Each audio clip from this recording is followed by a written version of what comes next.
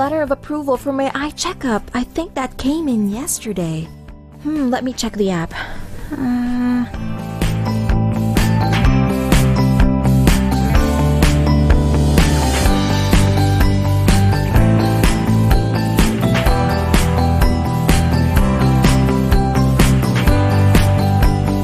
There it is. I can go see my doctor now. I swear, if I didn't have a healthcare plan, I wouldn't think to look out for myself.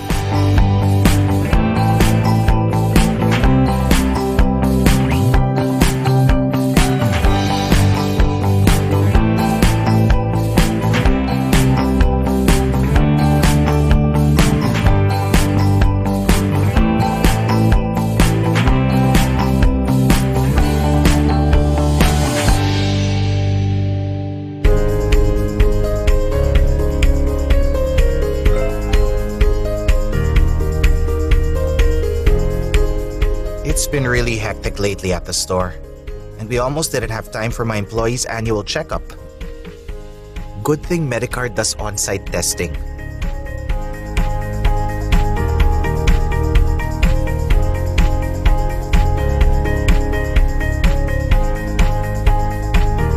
We can continue with business as usual, and my employees don't have to do more work to get their health checked. Thank God for MediCard.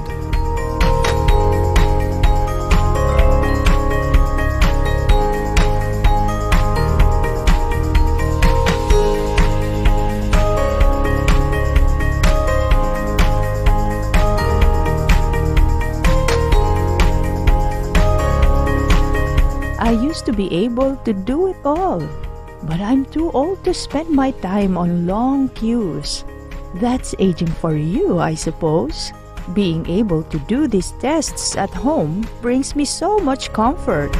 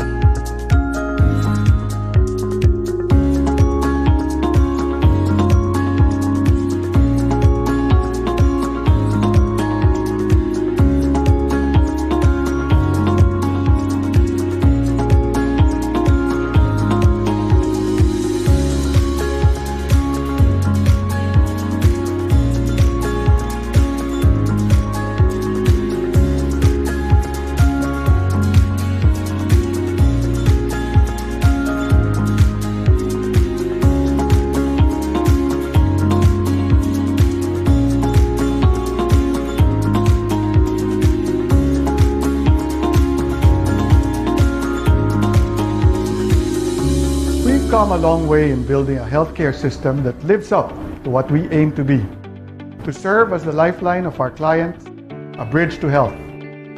35 years, fueled by a desire to make healthcare affordable and accessible to everyone, inspired by the trust of our clients.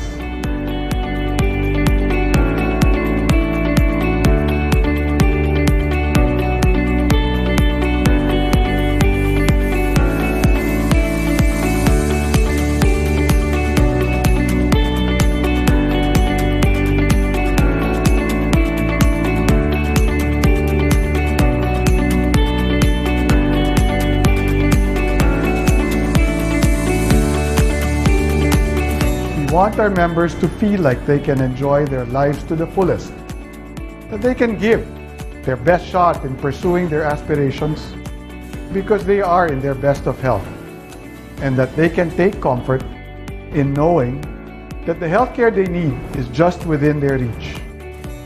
Thank you for entrusting your health to us. It's what we're here for.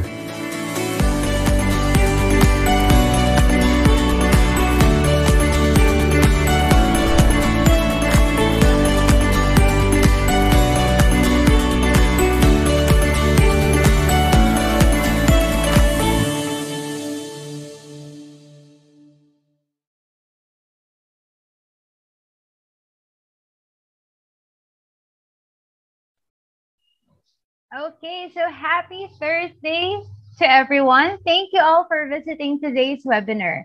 So my name is Quaylin Lagos and I will be your host for today's talk.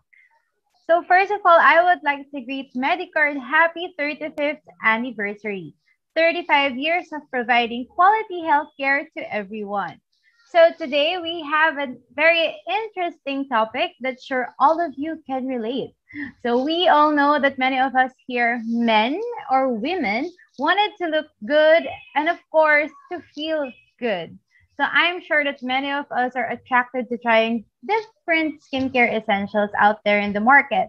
There are Korean brands, there are Western brands, but do you think that these skincare products fit your skin type? Or is using skincare product enough to maintain healthy skin? So to get to know more, joining us this afternoon is a graduate of Doctor of Medicine from UP College of Medicine.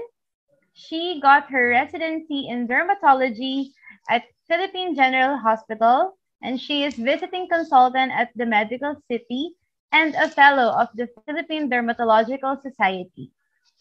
So please help me welcome the head consultant of the Laser and Aesthetic Care Center, or the Skin and Body by MediCard, Dr. Butsi Alejandrino. Hi, Doc. Good afternoon. So again, good afternoon to everyone. I'm Dr. Butsi Alejandrino. I'm a dermatologist. I'm the head consultant at MediCard Skin and Body. Okay, so I was tasked today to give you a lecture. And so the lecture I'm giving is, just a moment.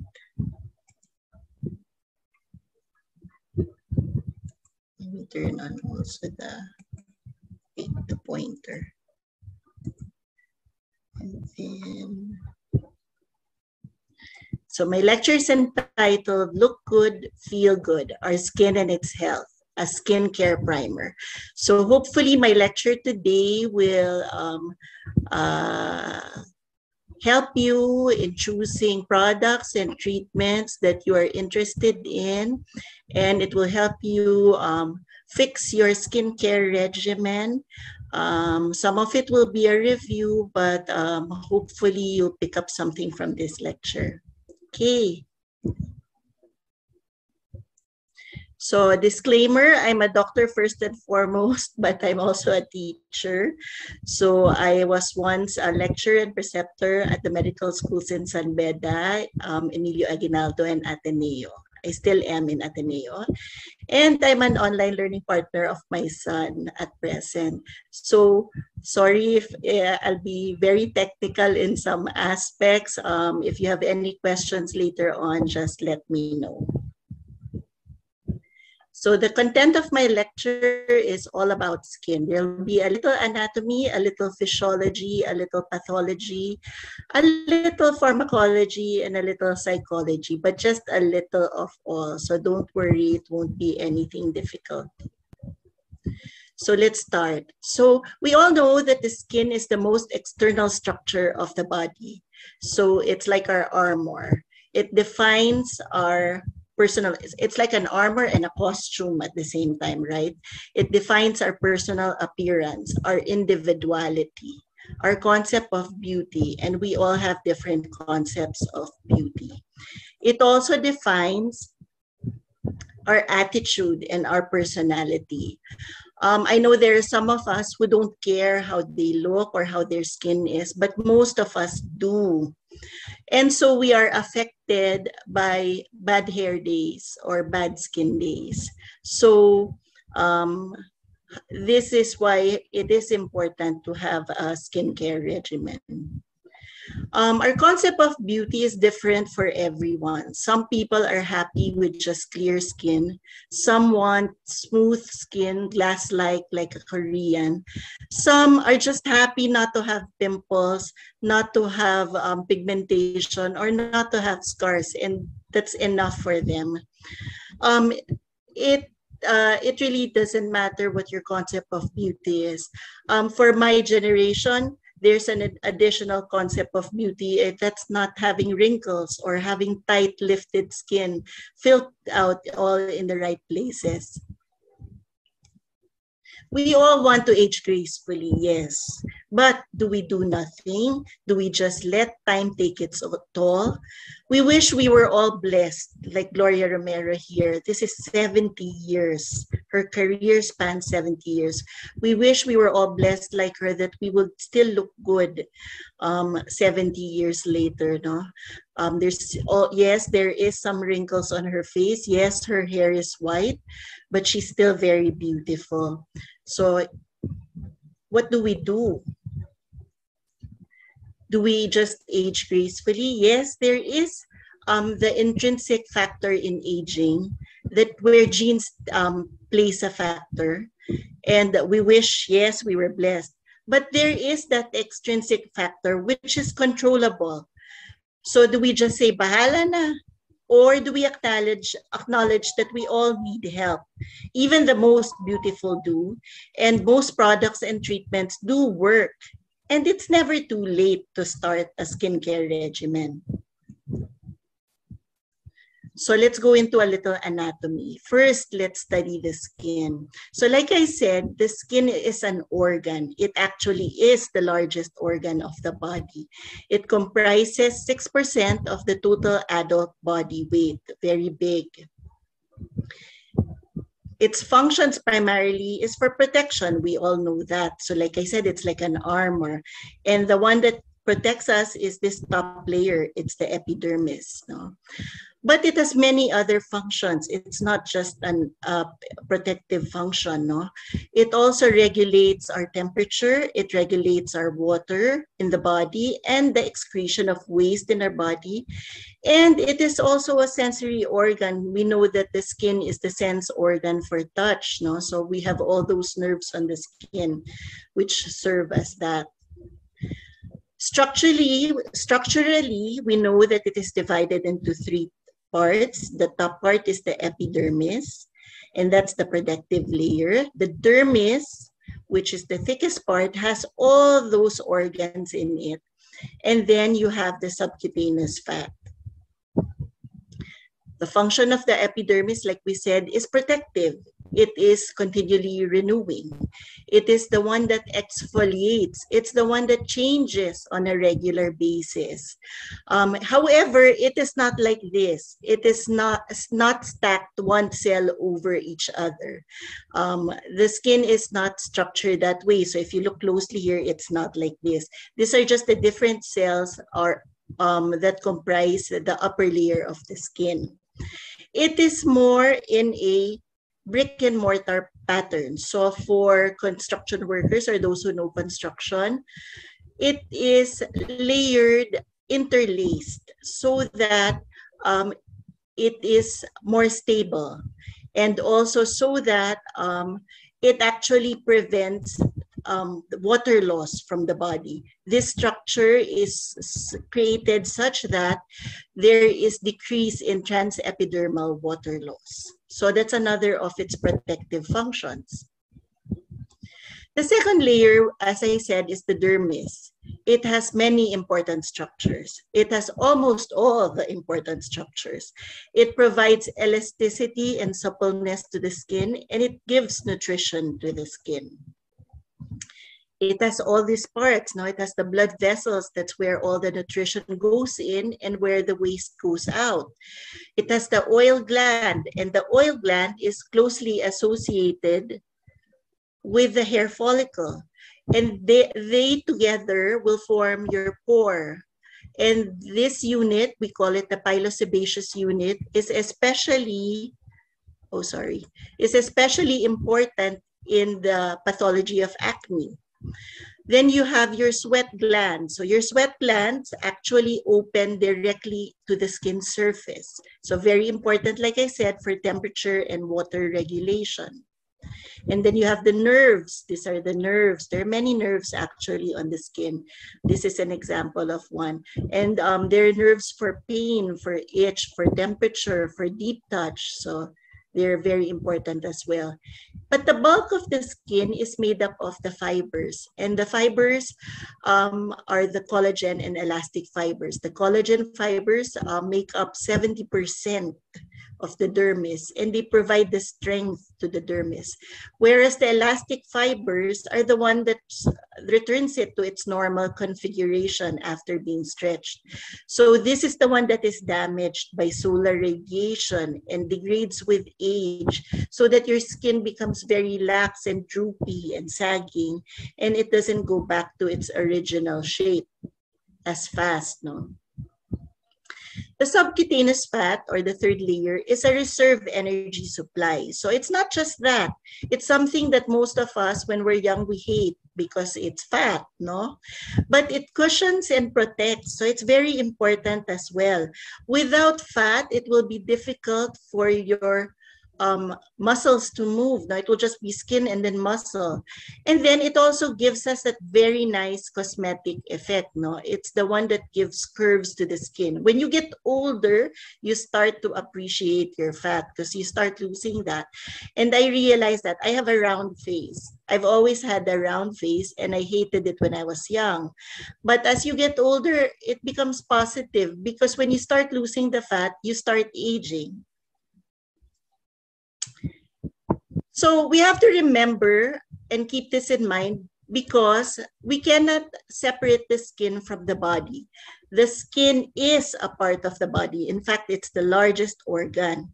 Therefore, if you want to have healthy skin, you also have to have a healthy body.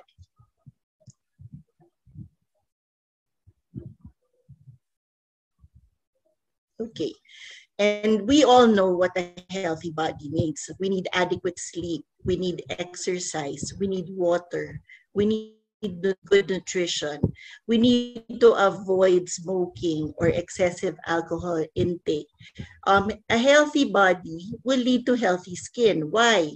Sleep will give your skin time to repair and to revitalize. Exercise will improve blood flow to your skin. Water will replenish your losses.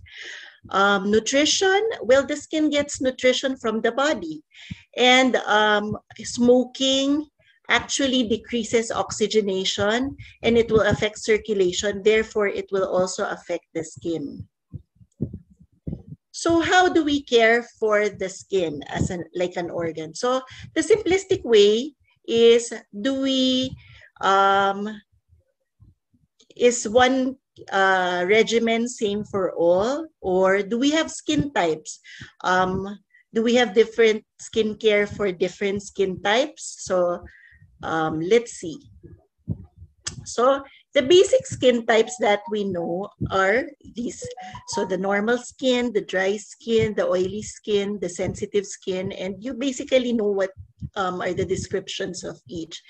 And you probably know what you are.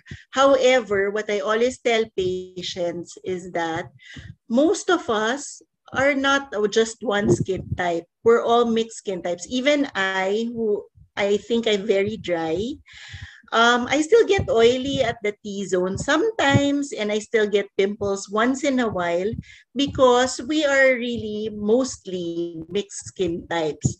We're normal to dry elsewhere, like on the cheeks, no, but we're oily here in the T-zone. And sometimes we do get acne. We're all capable of getting pimples because we all have the structures for that. We all have the bacteria that causes acne. So it's possible for all of us to develop that.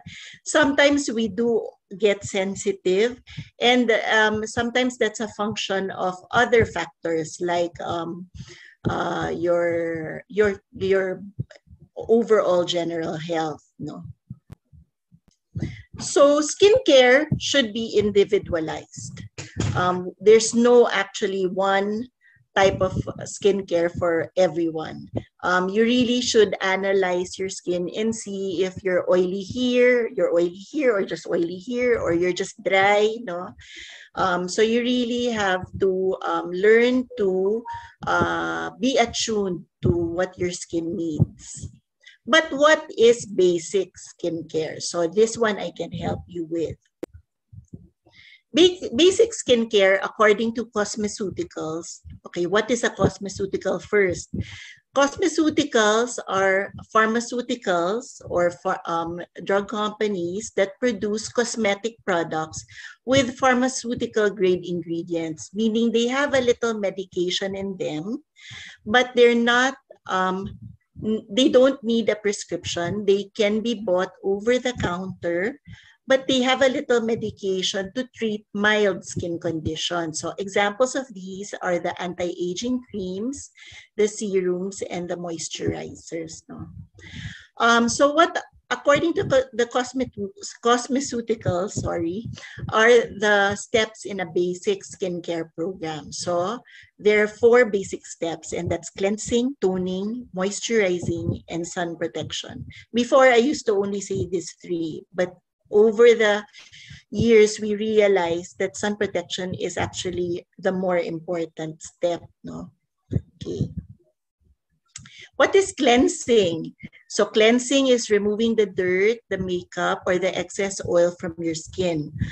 It may exfoliate the skin, but only the top layer, which is the stratum corneum, or that's the topmost layer of the epidermis. So it's not the whole epidermis, but the topmost layer of the epidermis. So how do we choose a cleanser?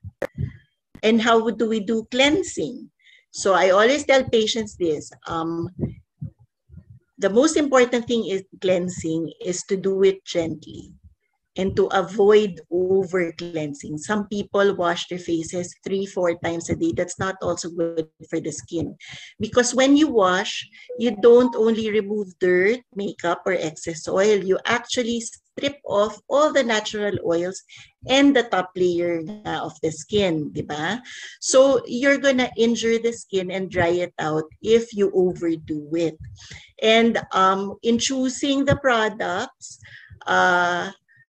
just choose products that don't irritate your skin. My golden rule for patients, it's trial and error, but my golden rule for patients is that avoid as much as possible using scrubs, because then you may injure the skin.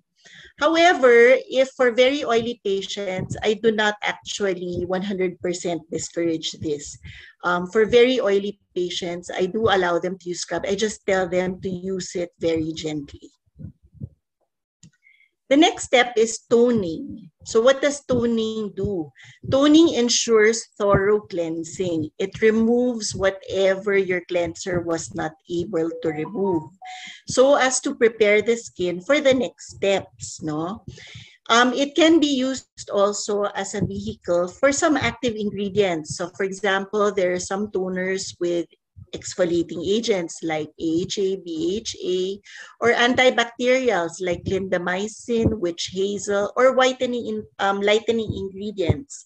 No, so it can be used also as a medication.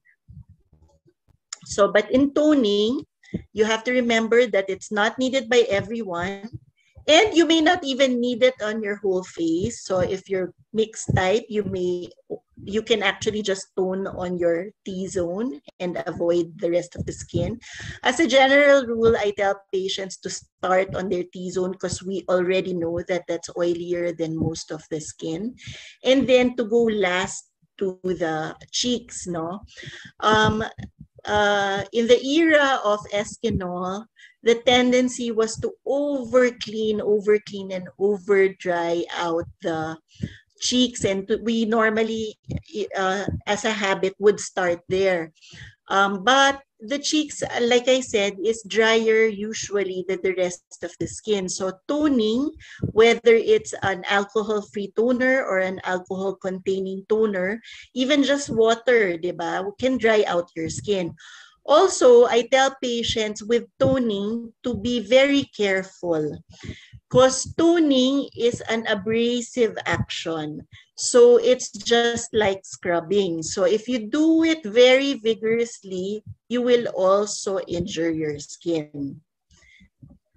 Okay, next. The third step, like we said, is moisturizing. So what does this do? It restores the moisture barrier of the skin that was stripped off with cleansing and toning. It protects against water loss. So it will improve also the appearance of the skin. It will look smoother and shinier, so glossier. It will actually reflect light better, so it will look brighter. Moisturizers can also be used as vehicles for some active ingredients. And like the toners, you can use exfoliants, vitamins, or lightening agents in them. So like the exfoliant, you have to, like the toner, you have to choose the right kind for your skin. So if you're very oily, we don't want a really heavy moisturizer. You can use something that is gel or water-based, no?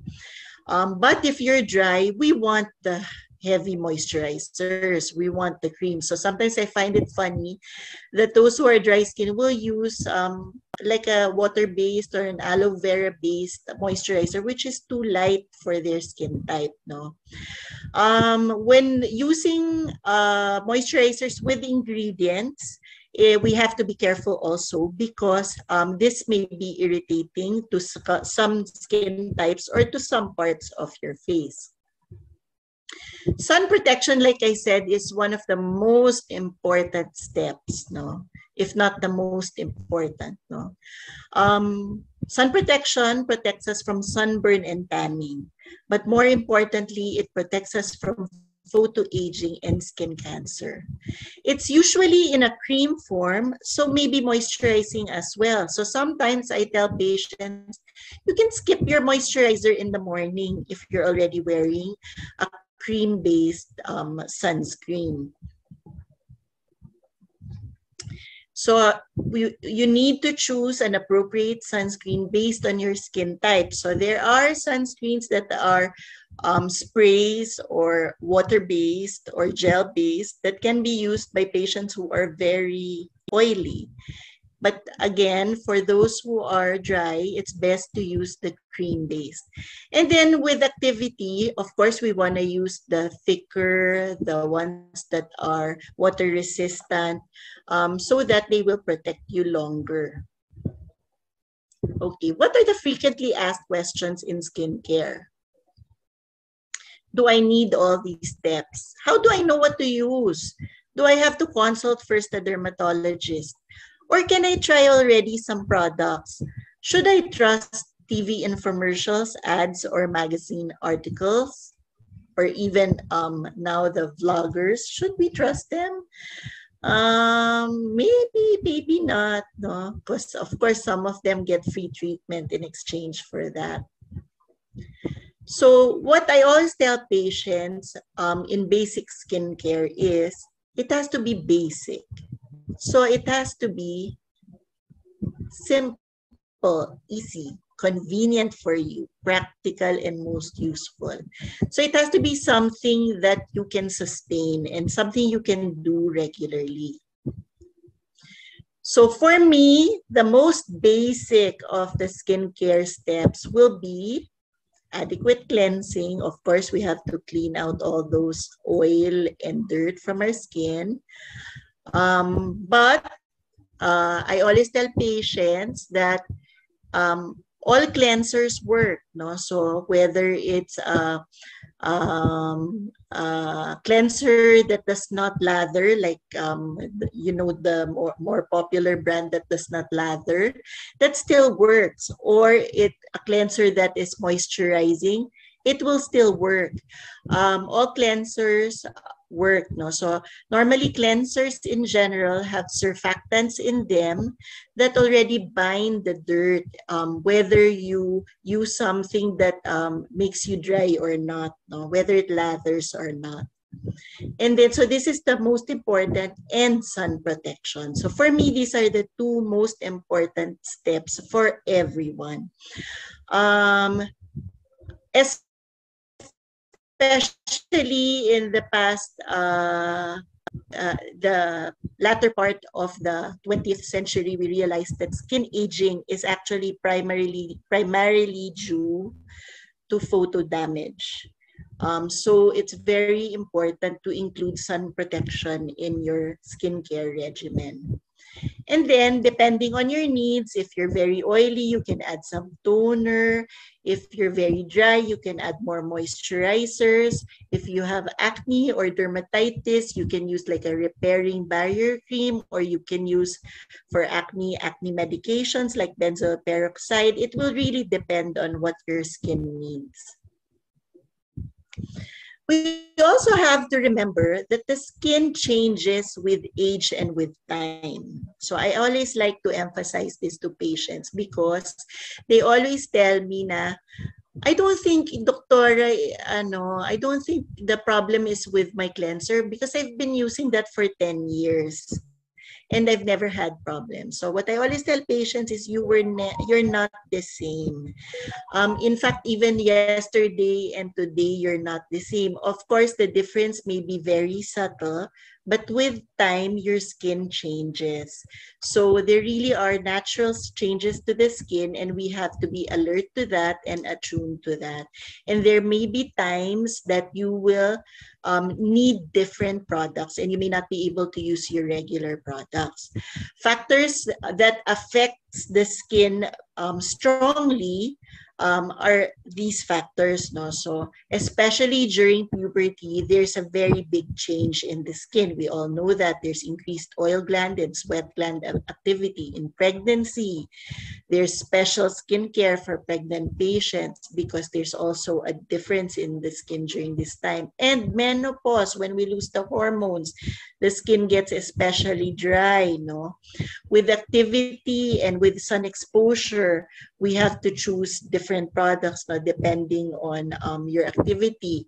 So if you're sedentary at home, you don't need a really strong cleanser. I always tell patients that you're not naman a construction worker, so you don't need a really strong facial wash or a really strong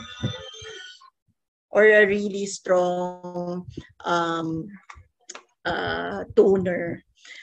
Stress or illness will also change the needs of your skin. And of course, diet and sleep, we know, affects the skin. In fact, some patients who diet will get sometimes very dry, or some patients who diet may also develop acne on the skin.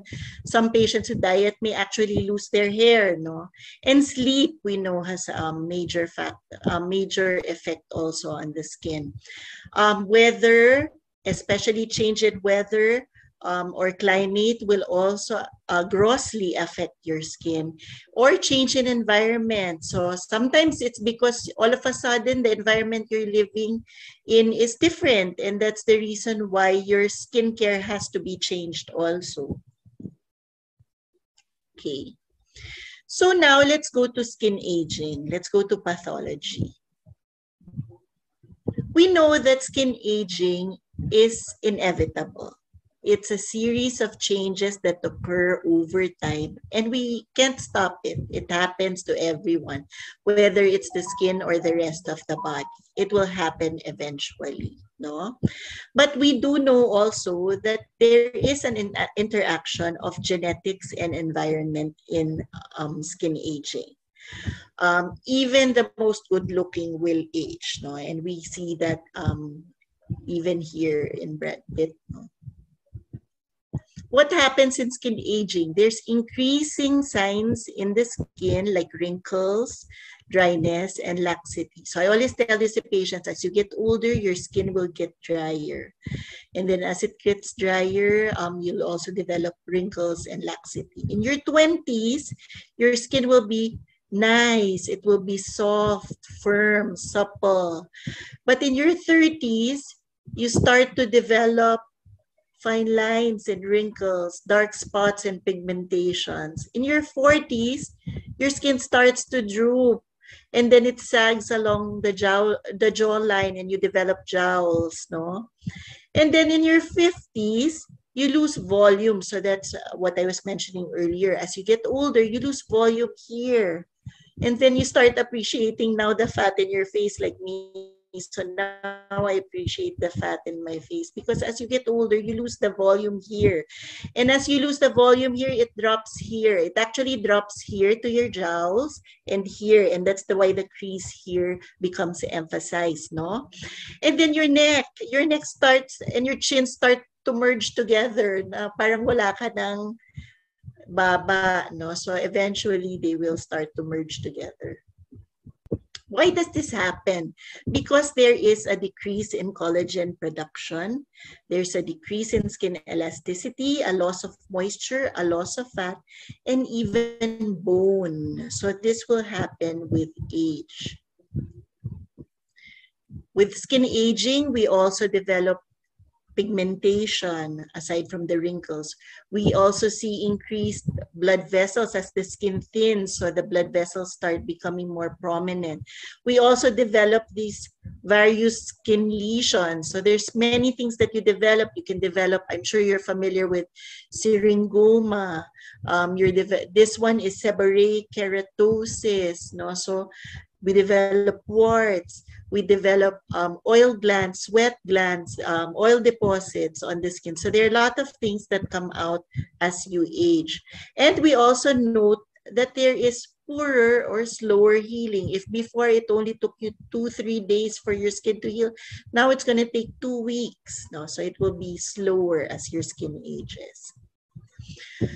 Skin aging is divided into two types. And like I mentioned earlier, there is a genetic predisposition. There is the true intrinsic aging, which is universal, inevitable, and it will happen. Even if you are locked in your room or your house, it will happen. And this is a function of your genes. This is true intrinsic aging. But there is also photoaging, which is extrinsic, and it's caused by long-term sun exposure primarily. And I always tell patients that 80% of it will happen before you're 18. Why? Because you're not yet conscious about skincare. And the sun damage to the skin is cumulative. It adds up over time, but most of it will happen early when you don't care that you're under the sun because your skin is so nice pa naman, so you don't really care. You start caring when the wrinkles and the pigmentation start coming out, but then that's already an accumulation of all the damage that has happened over the years. So aside from sun exposure, smoking, I have to emphasize this, also causes premature skin aging. Of course, also if you're very animated, if you have like to do when you talk, you like to move your face a lot or you laugh a lot, so it will cause eventually lines and wrinkles on your face. And then there's gravity, which also we cannot do anything about.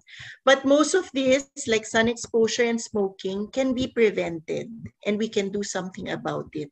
We cannot completely stop it, but we may be able to slow it down. I like to show this picture. It's always shown to show the emphasis of photoaging on the skin. This guy is a truck driver, and this is the right side of his skin, this is the left. And we know that if you drive, it's your left side that is exposed outside. It's the one on the window side. And a truck driver like him will be driving many hours on the road.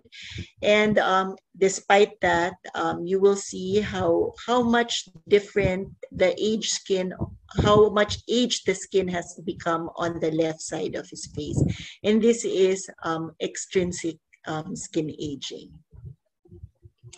And so we know how important it is to protect from UV radiation. But what is this UV radiation?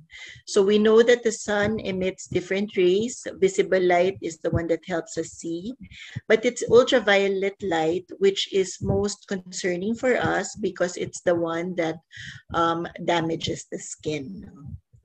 So for us, UVA and UVB are our concerns. UVC not so much because it is still filtered by our ozone layer. But for Australians, where there are already holes in their ozone, or the ozone is thin, even UVC is already a problem and can cause all the damages that the other ultraviolet rays do as well. So how does it damage the skin? The effect on the skin is dependent on the frequency of exposure, the length, the intensity of the radiation, and your skin type. No? So these are all factors that we know affect also the damage to the skin. Acute effects of ultraviolet radiation will be burning or tanning. The chronic effects are the ones that we don't like. That's the premature aging.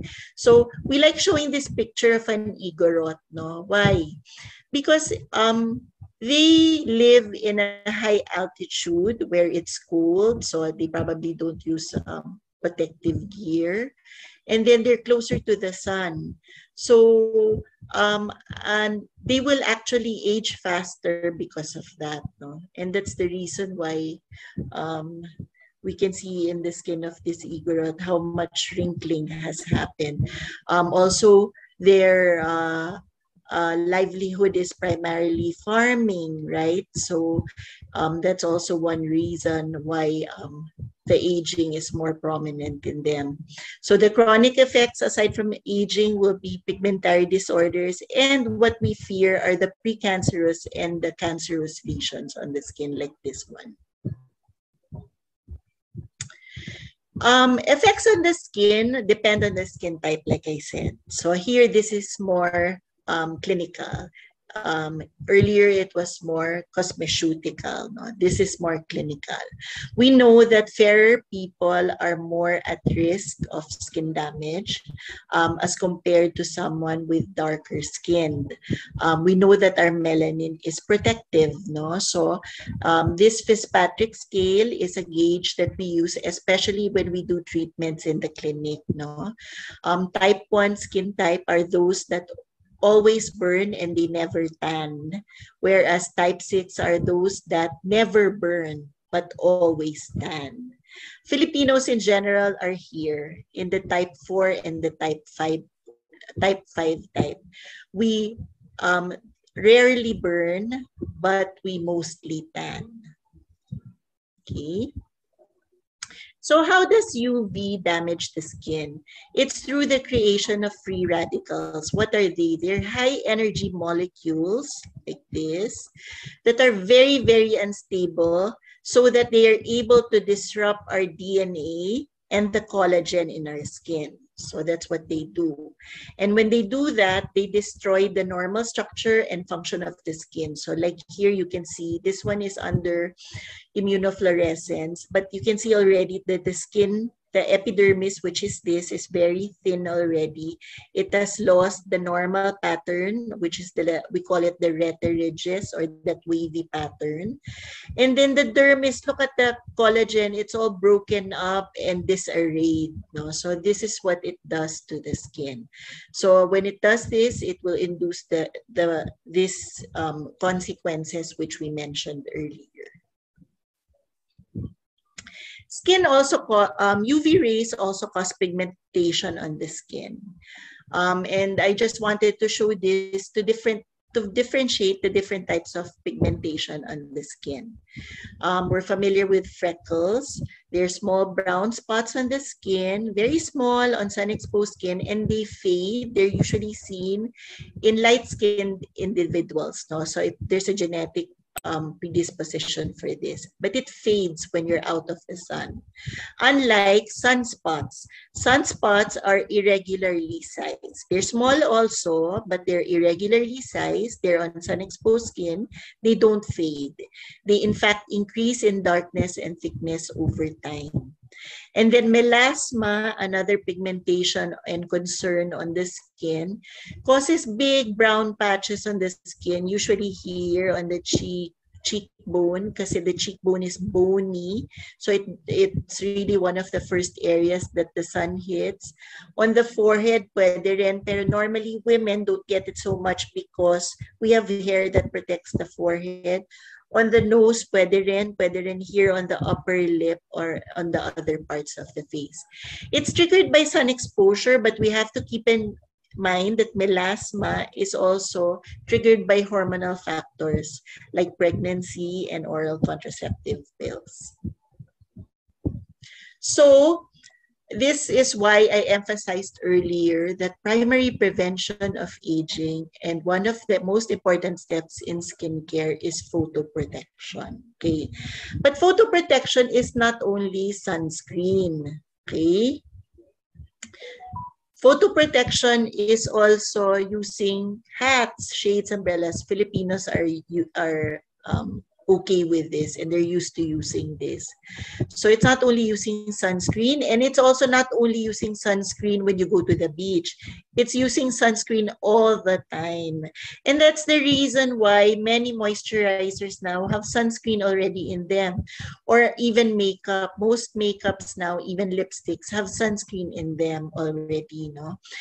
Because we need that protection on a regular basis. And then hats, shades, umbrellas also help, and clothing, and avoiding the midday sun. But avoiding the midday sun, I would like to emphasize, only protects us from UVB. Because UVB peaks at this time. So UVB will start low, then it will peak at this time. And that's why we feel the burning on the skin. So it's UVB that's primarily the cause of burn, and that's what we avoid. But all the other changes like skin aging and pigmentation, especially pigmentation, is primarily caused by UVA. And then skin aging and skin cancers is caused by both, no, or all three actually. And UVA is more tricky to protect against because it does not peak. Its levels at 6 a.m., 6 p.m., and noontime are all the same. And that's the reason why I tell patients, you have to, basta you're going out, you have to put already your sunscreen or wear a hat. So some people kasi like now, they're at home, they're tamad to put on their sunscreen. At least wear a hat if you're going to go out to get something or you're going to go out to water your plants, wear a hat. No, so to protect yourself at least. Okay. Photo protection is one way to prevent aging. However, other ways which we mentioned also earlier are antioxidants. So what are antioxidants? These are your vitamins, and glutathione, which is not a vitamin but it also is an antioxidant, actually helps in the prevention of aging. And again, I will emphasize behavioral changes like a healthy lifestyle and diet and avoidance of smoking prevents aging. Okay. So in choosing sunscreens, how do we choose our sunscreen? So like I said, an effective sunscreen must protect against both UVA and UVB, at least for us. We must apply it at least 20 minutes before sun exposure. And we must put adequate amounts on our skin. So what is adequate? They say a teaspoon is enough for your face and your neck. So a teaspoon. So there's a teaspoon rule. So a teaspoon for the face and the neck, a teaspoon for each arm, and then 2 teaspoons for the trunk. So that's the teaspoon rule. So we have to put adequate amounts and we have to reapply constantly because it will not protect you all throughout the day. Unless your exposure is very short, then yes, one time may be enough. And if your skin type is on the darker side, yes, maybe one time may be enough. But if you're fair or if you have activity where you sweat or you swim, you need to apply more often because there's no such thing as truly water resistant. It will also wash off, so you have to reapply. So in choosing sunscreens, we have 2 types. No? We have the chemical sunscreens, which absorb light, and the physical sunscreens, which block and reflect light. Okay. So my hard and fast rule is choose a broad spectrum sunscreen. So many naman will claim that they're broad spectrum sunscreens, but you can be more, you can investigate more by checking their components, no? And if they protect against UVB and UVA, they will actually write something there that will tell you that it is protective. So this is a test for UVB protection. It's called the SPF or sun protection factor, and it will range between 15 to 50 plus, sometimes higher, but in most countries, they don't anymore write if it's above 50, they'll just write plus, 50 plus, no? So, and this one is not strength. it's actually a gauge of how fast you will burn. No? Kasi diba, like I said, UVB causes burn. So it will depend on your skin type pa rin. No? So for example, for an average Filipino, like my skin type, which is maybe skin type 4 to 5, no, an SPF of 50 will already protect you for 6 to 8 hours.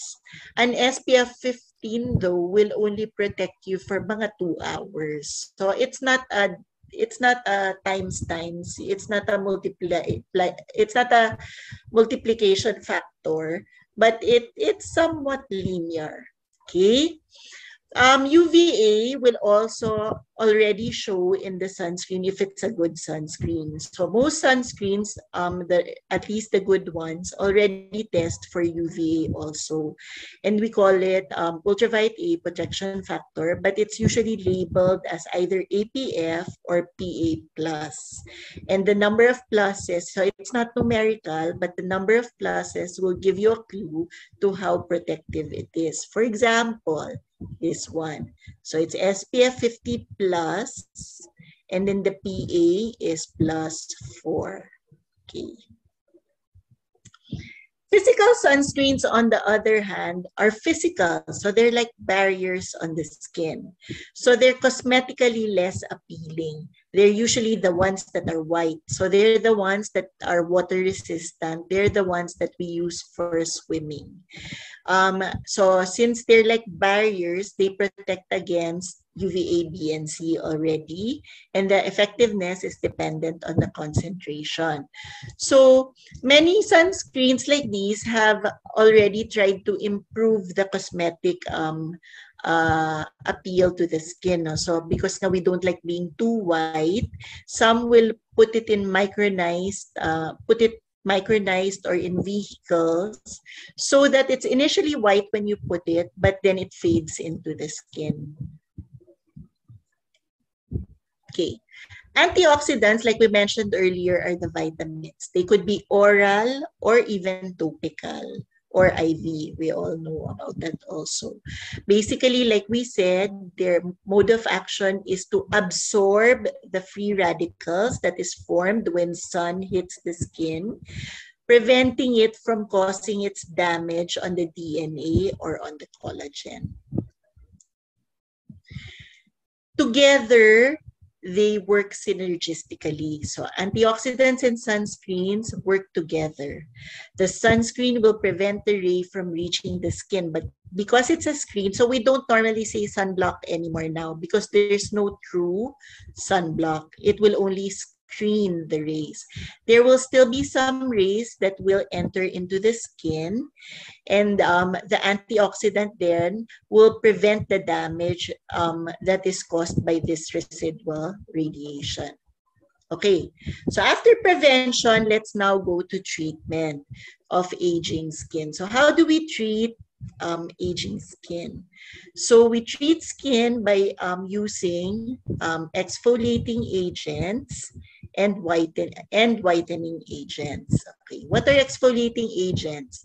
They're the agents that peel the skin. So how do they make your skin look better?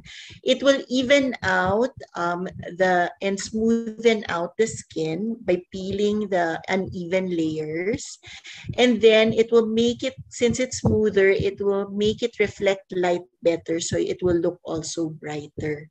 So the most common exfoliating agents are these: tretinoin, AHA, and BHA. Tretinoin is still the gold standard exfoliating agent. Alpha hydroxy acids are fruit acids, and BHA or salicylic is very useful in acne. However, exfoliating agents don't only peel the skin. They actually, so that's why their treatment is because they remove pigmentation, they remove the scars, so they remove the ugly stuff from the surface. But they also stimulate collagen regeneration, because as they peel the skin, your skin sees it na parang, oh, para tayo nasugatan ng konti. So because because there is a little injury to the surface of the skin, it will stimulate your collagen to repair. And that's why exfoliating agents will eventually improve the appearance of scars, even depressed scars. Okay? Whitening agents help exfoliating agents, especially in decreasing pigmentation, or lightening agents. No? So they primarily do this by tyrosinase inhibition, which is an enzyme that converts tyrosine to melanin in the skin. So it prevents conversion of tyrosine to melanin. But the existing pigment there is still there. So the exfoliating agents and the whitening agents actually also work synergistically. The exfoliating agents will remove the existing pigmentation or scars, and the whitening agents will prevent more pigmentation. Of the whitening agents, the gold standard is hydroquinone, but because there are side effects with this, although rare, there are a lot of whitening or lightening agents that have come out in the market, and some are fruit or plant-based like these ones. Okay, now let's go to treatment modalities in the clinic. So how do we treat changes in the skin because of aging, whether intrinsic or extrinsic, in the clinic? So we also use exfoliating procedures, so like chemical peels or microdermabrasion like the diamond peel. So this is a chemical peel and this is a diamond peel. Basically, it will exfoliate deeper the skin, removing thicker layers of the stratum corneum of the epidermis, just that part, the top part. But because it will stimulate deeper, it will also repair deeper. So there's more collagen regeneration and repair with treatments. Okay. Light therapy is also very useful in treating skin aging. There are many forms like the intense pulse light or the IPL and the lasers. The fractional laser is very, very exciting. It's one of the more exciting lasers in the past maybe 10 years, no?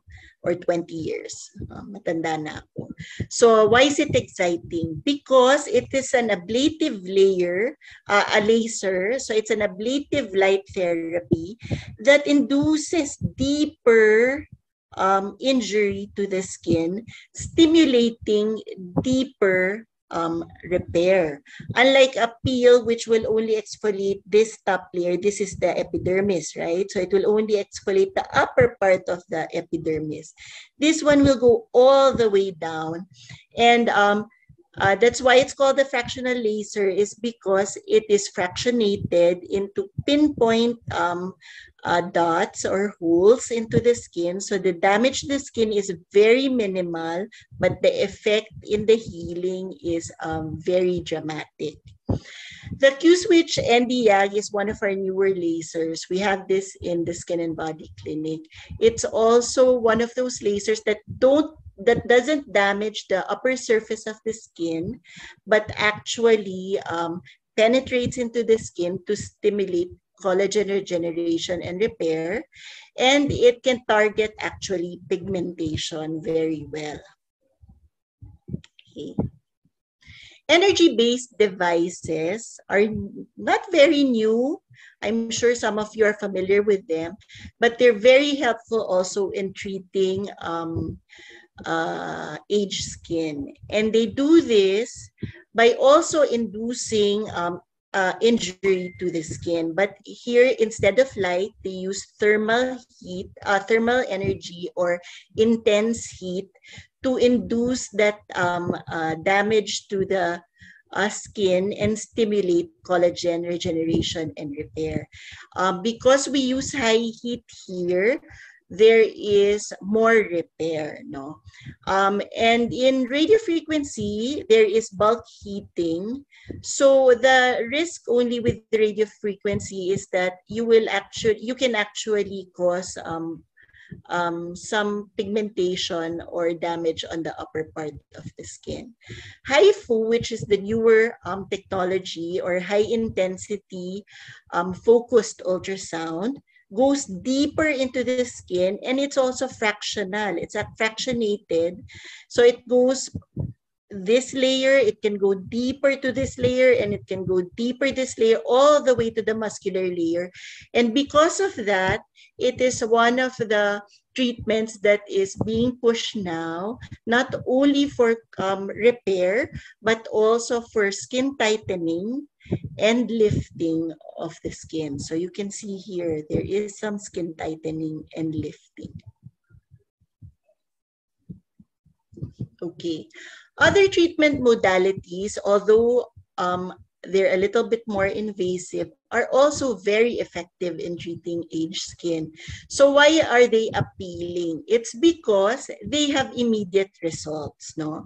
Unlike the previous treatments that I mentioned, since the previous treatments that we mentioned induce skin repair, they will take a little time, and they will take a few sessions. They won't take just one session, and then it will take a series of treatments to induce that repair, and the repair will be seen over time.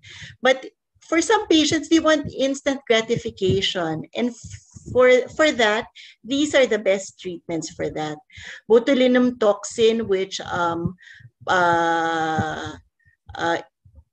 reversibly relaxes the facial muscles, improves wrinkles, not only on the forehead, but even here around the crow's feet or the eyes, and even here around the lips.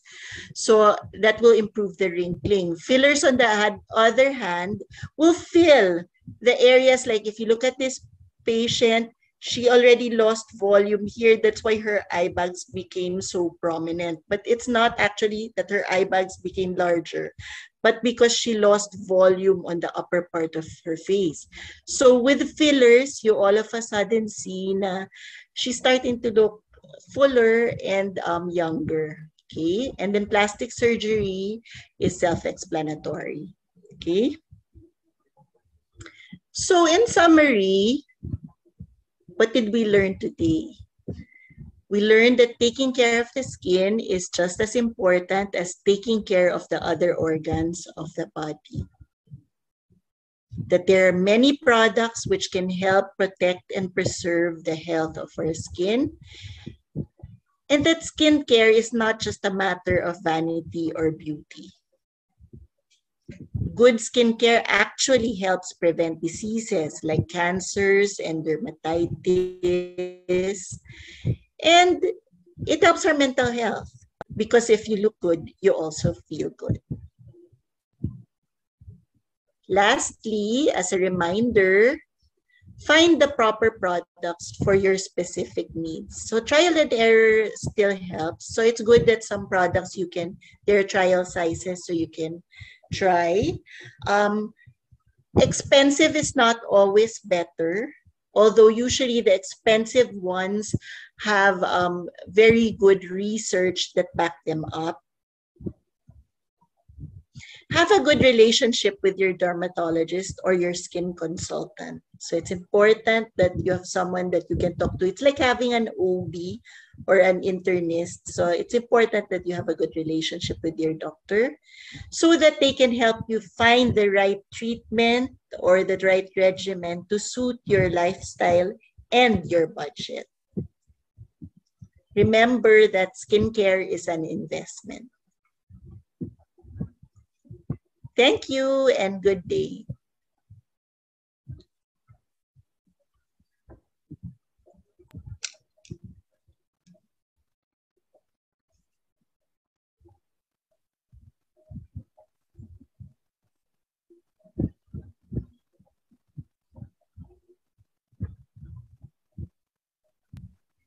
Okay, There you go. I thought I unmuted myself. Okay, thank you so much, Doc Putsi, for that wonderful talk.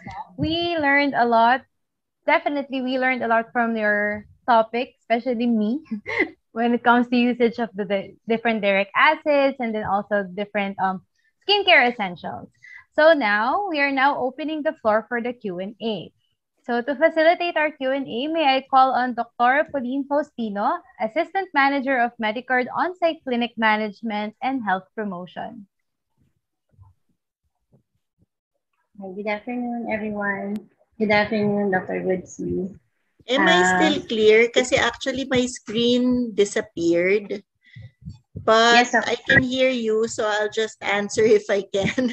I can't see you anymore though. yes, okay, you're still clear naman po. Okay. So, Dr. thank you for the guidance that you've provided there. for us in taking care of our skin. And I'm sure there are a lot of misconceptions that have been clarified by the information that you have provided. I'd like to also invite Miss Bambi Habalod, the Managing Director of Skin and Body by MediCard, to join us in the Q&A. So we'll be the ones to pitch the questions to Dr. Woodsy. Hi, everybody. Thank you for joining us with our talk today. Yeah, so I'll read the first question. Look, I have here a direct message. Is it possible for someone to have good skin even without having a skin regimen?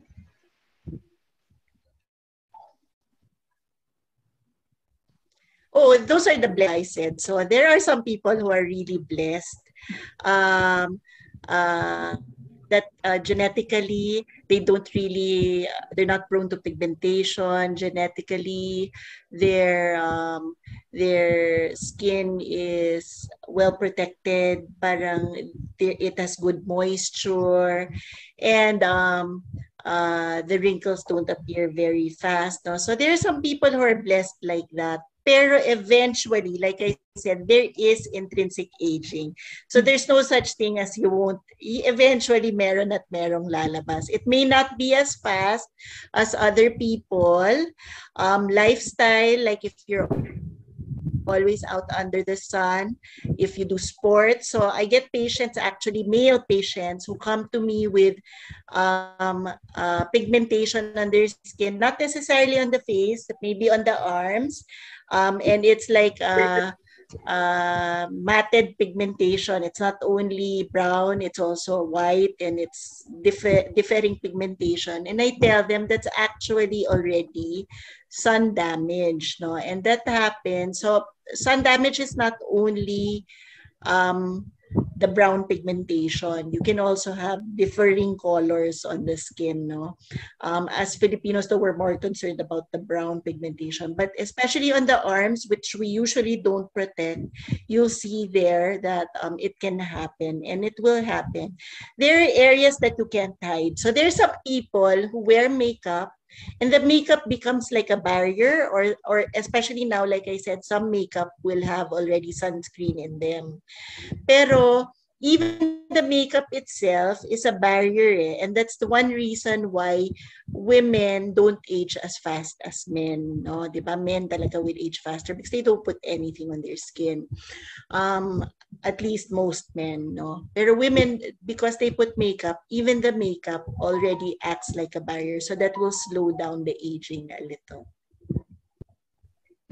A follow-up to that, Doctora. When should one start a skin regimen? How early? Oh, as early as possible. As early. Even for my son does soccer, and I really emphasize to him how important it is to wear the sunscreen, no? So it's hard to make them use it all the time, pero at least man lang when they go out under the sun. But if maarte, like a girl, and they want to wear sunscreen already, why not? There are sunscreens that are meant for kids, and you can try those products, no? Ms. Bambi, would you like to read some questions? You're on mute, ma'am. Wait, there's actually one question here that we covered during our Skin Tita segment. Before that, I would like to invite everybody to check out our FB and IG pages for more information about the skin clinic. There was a question here regarding the exposure of the blue light in your computer and your interior lights, if this will also damage the skin. Yes. Yes. So there are studies already. In fact, there are local studies that show that yes, they do affect, no? So it's not as fast as UV radiation, but yes, they do have some, they also cause free radical formation and damage to the skin as well. That's the reason why for patients with pigmentation already, basically when you have pigmentation already or damage already, I tell them, you know, that's just a sign that your skin has already reached its limit. So because of that, you have to wear na talaga your sunscreen every day, even indoors. And like I mentioned earlier, if you caught it, sorry, medyo information overload. Pero if you caught it later, I mentioned that UVA is as damaging as UVB. And it's much more tricky because it does not peak. So hindi mo siya nafe-feel. So its level in the morning, noontime, and at night is the same. And it's actually quite smart because it actually can penetrate through glass, like with the truck driver, although his window may have been open, but even with a closed window, it can penetrate through glass. So I tell patients that even at home, if your windows are very huge, there's still some sunlight that's coming into your house. So if you have already problems, don't be complacent already. You really have to wear your sunscreen even at home. This is very apt for the new normal where everybody does online schooling and work from home. So remember the sunscreen, everybody. There's also one question here. This is very interesting also, Butsi. What are the best treatment? What's the difference between beauty boutiques in the malls and derma clinics? Again, this is a very common question that a lot of people ask because there are a lot of I think aesthetic clinics and derma. Yes. Okay, the difference is that a dermatologist studied medicine, and then after medicine, another 3 years of dermatologic residency. So the difference will be a dermatologist will be able to identify those minor changes in the skin that maybe a skin facialist or a skin specialist who is not a dermatologist will not be able to identify. No, so that's the minor but major difference as well.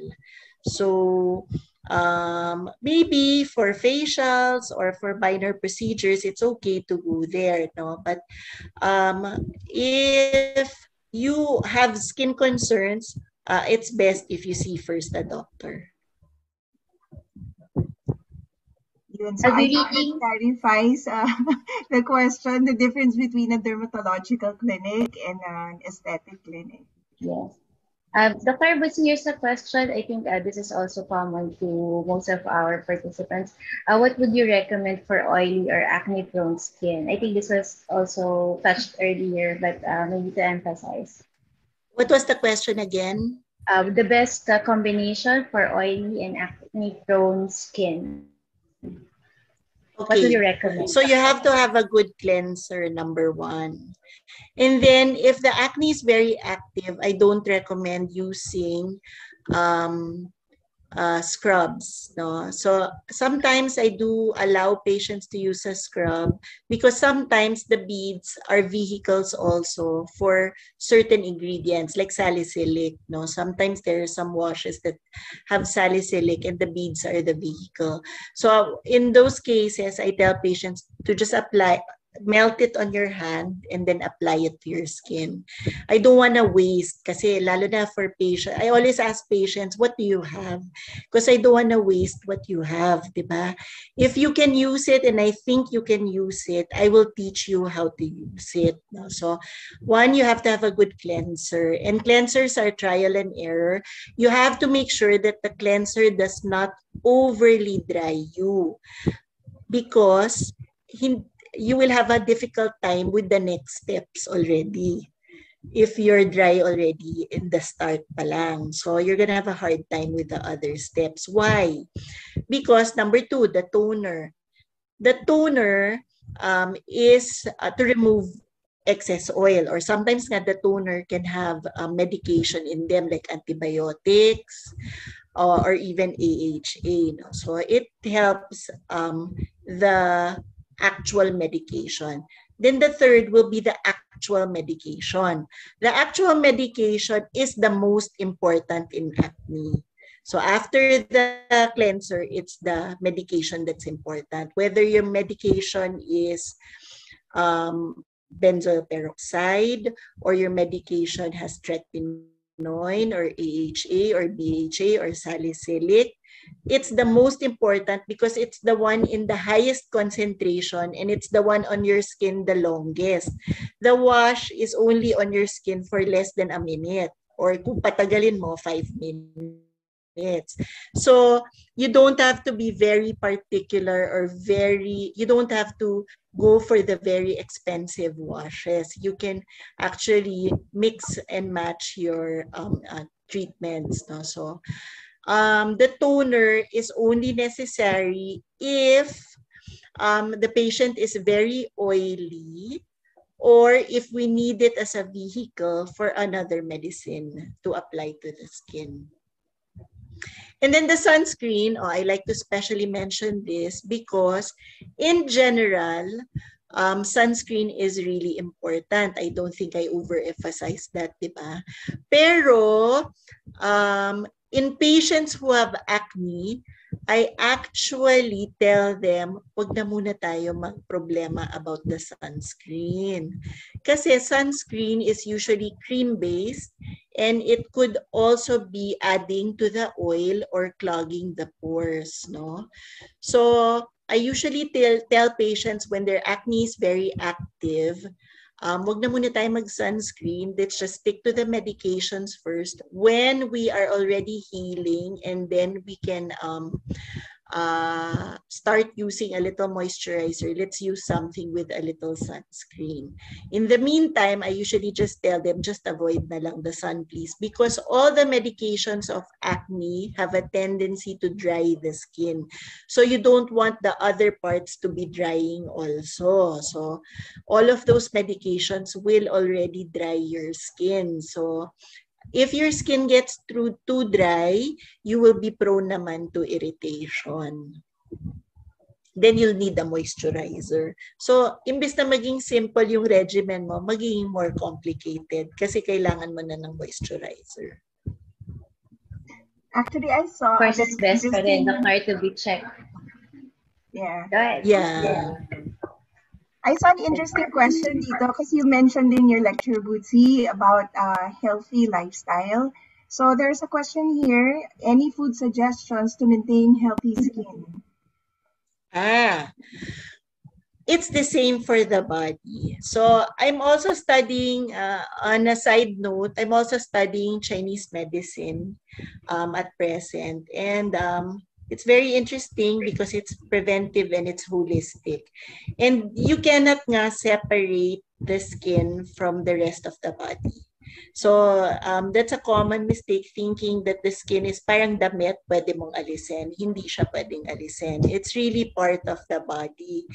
So you know what is a healthy diet. We all know what is a healthy diet, diba? So it has to have all those colors in it. It cannot be only carbs. It has to have the vegetables. It the fruits, because the vitamins and come from there, from the vegetables and the fruits. And those are your antioxidants. Those are the ones going to help your organs and your skin as well.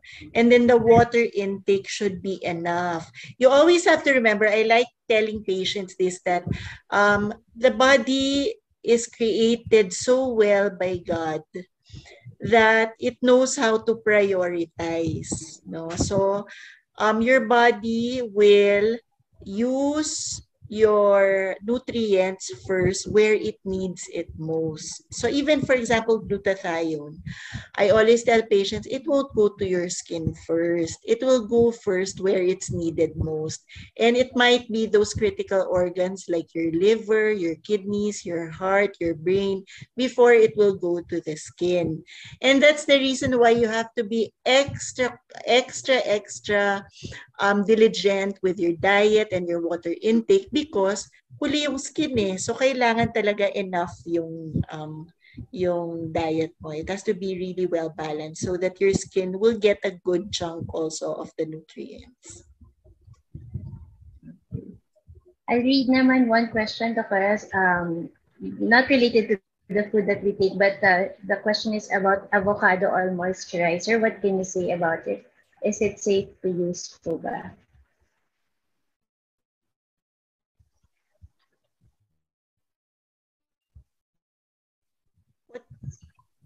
Avocado cream, the fruit itself. Avocado oil, para. Oil. The oil. Okay. Yes, there's nothing wrong with using that. All the oils are also moisturizers. I'm a fan of coconut oil, so I like prescribing coconut oil a lot. I feel that coconut oil is underrated because it's not a product of the West. No, it's really more a product of the East. That's why it's underrated. Avocado kasi, you can get it in the US, but coconut oil is really ours. So yes, oils are good moisturizers as well. You can use them as an alternate moisturizer. Ako, I make see the question kasi this pertains to my age bracket. What do you recommend for women of menopausal age on how to care for their face, and what basic products should we have? Okay, the main problem, no, it's not. It's just that when you reach menopause, you need more moisturizer. Kasi when you lose the estrogen, when you lose your hormonal supplementation, the estrogen from your ovaries, so you will get dry. So you really expect it na as you hit menopause, your skin will get so much drier. So you will need extra moisturization. You still need a good cleanser. You still need a good sunscreen, and then less on the toner. And then you can also start the anti-aging. Actually, you can start the anti-aging early. So I mentioned in the anti-aging tretinoin, alpha hydroxy, beta hydroxy. You can start that really early. In fact, I have teenagers who are on BHA and AHA early, or derivatives of tretinoin like retinol, retinaldehyde, or adapalene, which is also a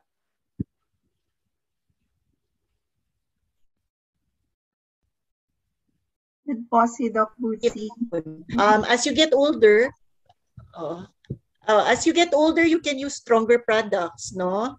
But you have to also play it by ear, kasi stronger products like tretinoin will also dry you more.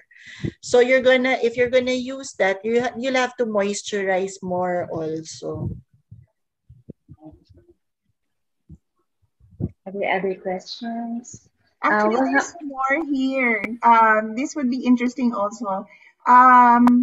Is it okay to use a toner with AHA or BHA every day? Or is it safe to use two different serums, like 10% niacinamide and an anti-aging serum? Is it all right to use them together? Okay, there's nothing wrong actually. It will depend on your skin.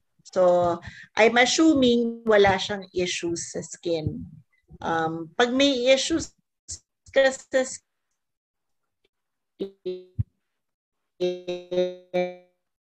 and then we have to be a little more careful. And never start is always go one at a time, especially with the cleanser. So then you go, yung toner, is it necessary? If you're medyo on the oily side, pwede. If you're not oily but you want a toner because you put on a lot of makeup, you choose the alcohol-free toners. So there are alcohol-free toners. And when you use them, don't be too gigil when cleaning your face. Just be very gentle. The purpose is to clean, not to upgrade your skin. Thanks for that, Dr. And then, the serums are like moisturizers. So they're just in serum form. They're like stronger versions of moisturizers. That's why they're serums. Concentrated versions siya. So can you use different serums at the same time? Yes. As long, kasi usually they're like an add-on to your moisturizer. So yes, you can. There's nothing wrong with using them. But when you try nga, lalo na because they're stronger, you try them one at a time. Don't use them all at the same time. So for this week, start with you. So if you're starting a new regimen, have a cleanser, number 1. Then have a sunscreen, number 2. Then you can start a moisturizer at night if you want, but not immediately. You try that maybe after a week or 2. Kasi depende rin if your moisturizer is just a moisturizer or if it's a moisturizer with anti-aging in them. So if it's anti-aging, baka ma-irritate ka. So para matansya mo, when you start something that is anti-aging, don't start it every day muna. Try mo siya every other day. Tapos pag okay, then you can build up to every day. And then if you want to add a lightening agent or niacinamide or something else, you can add it. Pero don't add them all sabay-sabay so that if you react to one, we'll know which one. Kesa sabay-sabay. Makes sense. There's also a follow-up here regarding that since school is now done virtually, do you advise children to apply sunscreen protection lotion and of what age? Personally, I actually have my 9-year-old daughter do this as soon as she washes her face before she starts school, a very light one.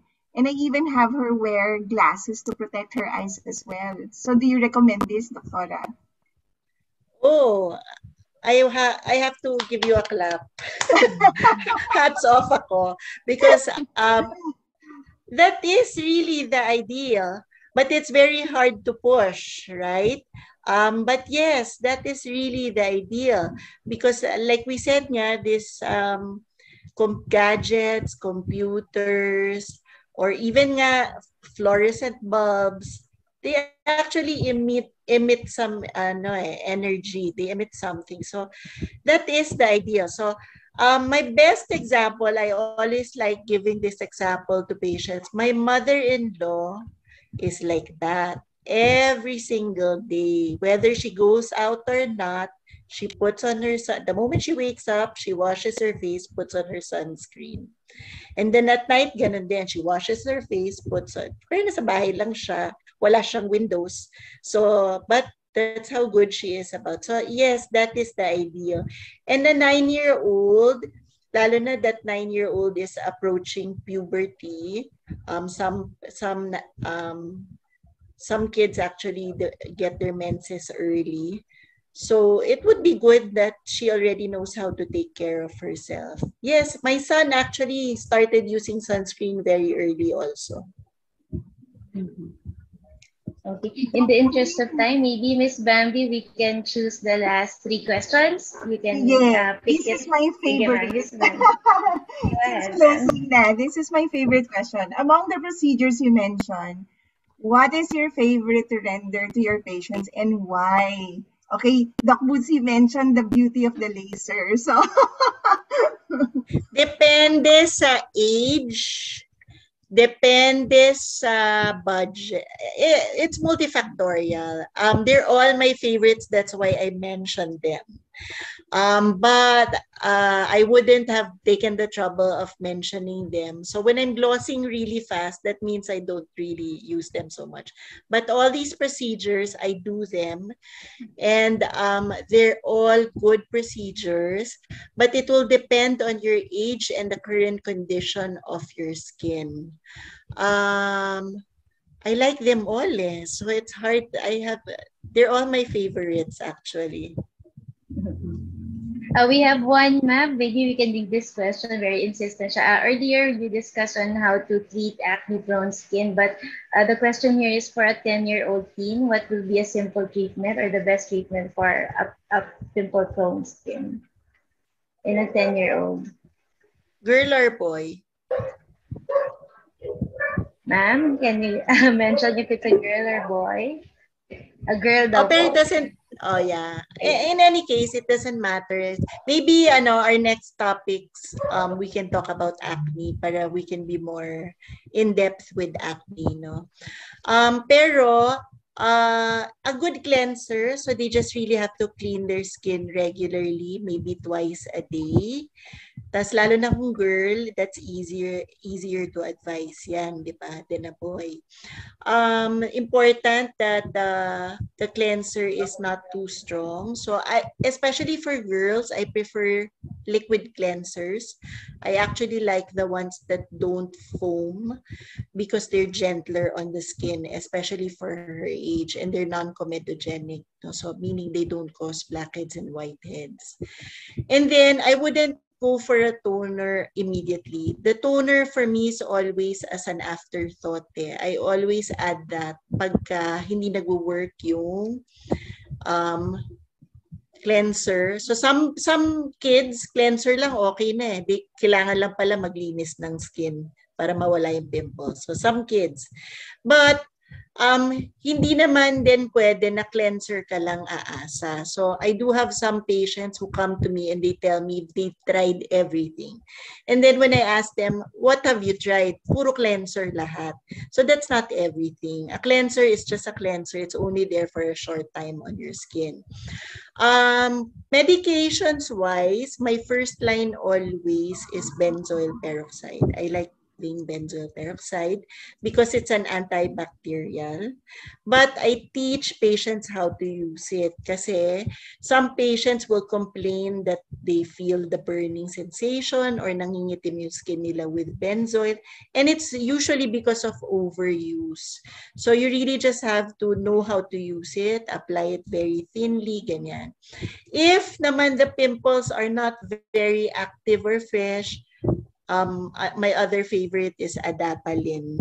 But it would be really best if I see the patient or someone, a dermatologist can see the patient para mas tama or mas age appropriate and mas skin type appropriate yung regimen.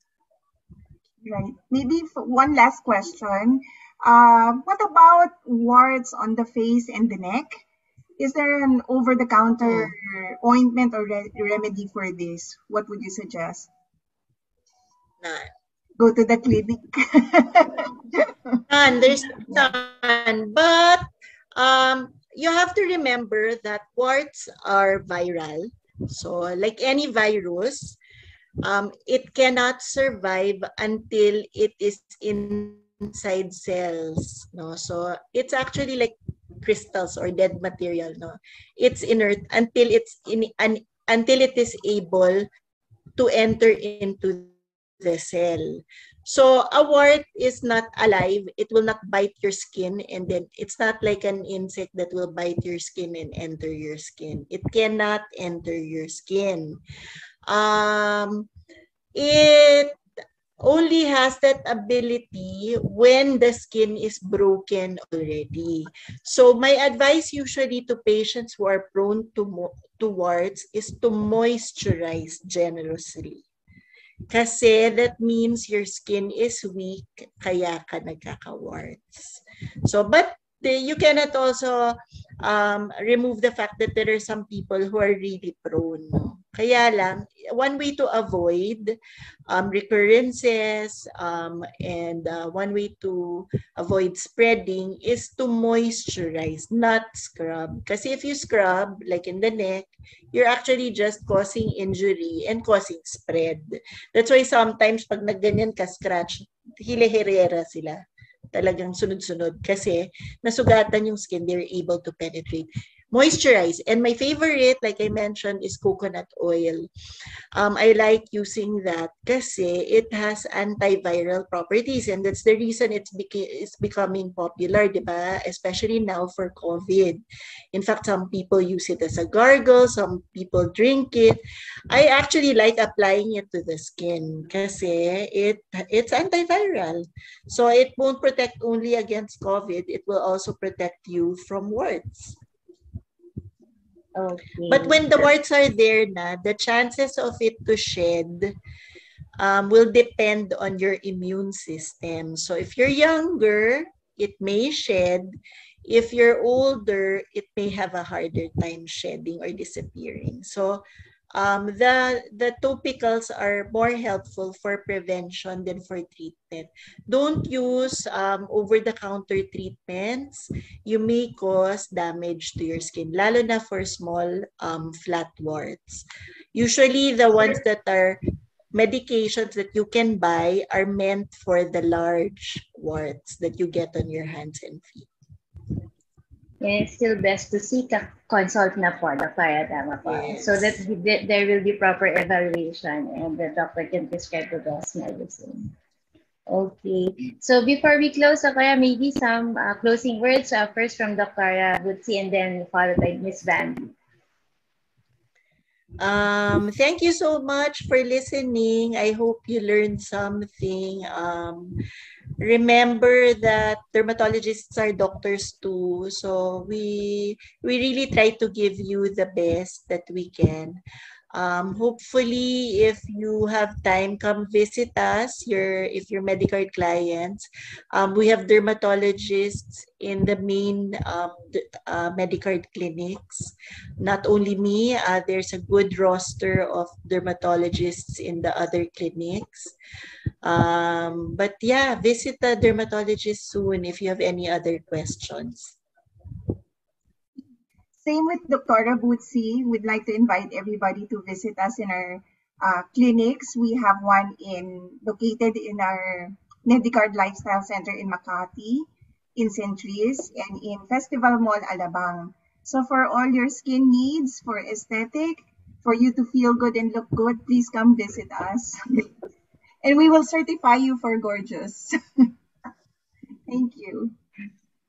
Yeah, thank you very much, Ms. Bambi and Dr. Butsi. So please, we invite everyone to look forward to the future invitations that we have for skin sessions that similar to this. So we know that it has been an interesting topic and we had a lot of participants sending in their questions. So stand by for our future invitations in the succeeding months. So we turn over the screen to Quaylin. Okay, so for our participants, if you want to visit our skin and body clinic, so flash on your screen are the numbers of MediCard Skin and Body. Okay, and thank you very much, Doc Butsi and Miss Bambi, for gracing our today's talk. So thank you very much. I know that all of our participants really learned a lot from this topic. Okay, but before we end this talk, we would like to also to invite you tomorrow on our nutritional talk. Take note, tomorrow's talk is not your ordinary talk, but for the first time, you'll see MediCard's nutritionist dietitian prepare healthy snacks and dishes that you can do at home. So watch out for that tomorrow, and I hope to see you all again tomorrow. So ladies and gentlemen, this marks the end of our session. Thank you very much for joining us today.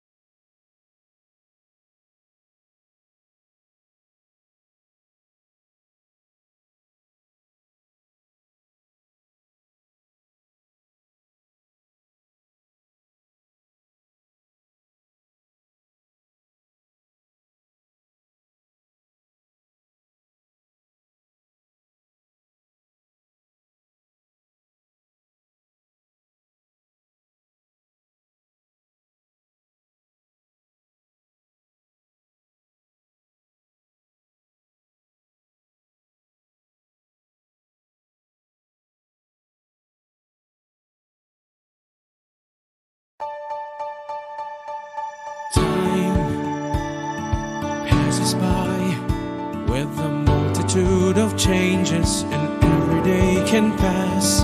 All new places, different faces in a world where changes everywhere you turn. Find a friend you can rely on.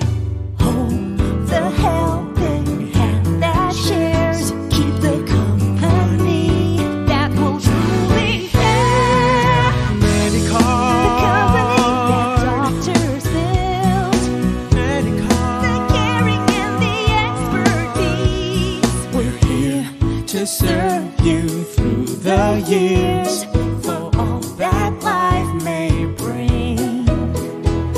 We're here to help your family live in health and grow your dreams. MediCard.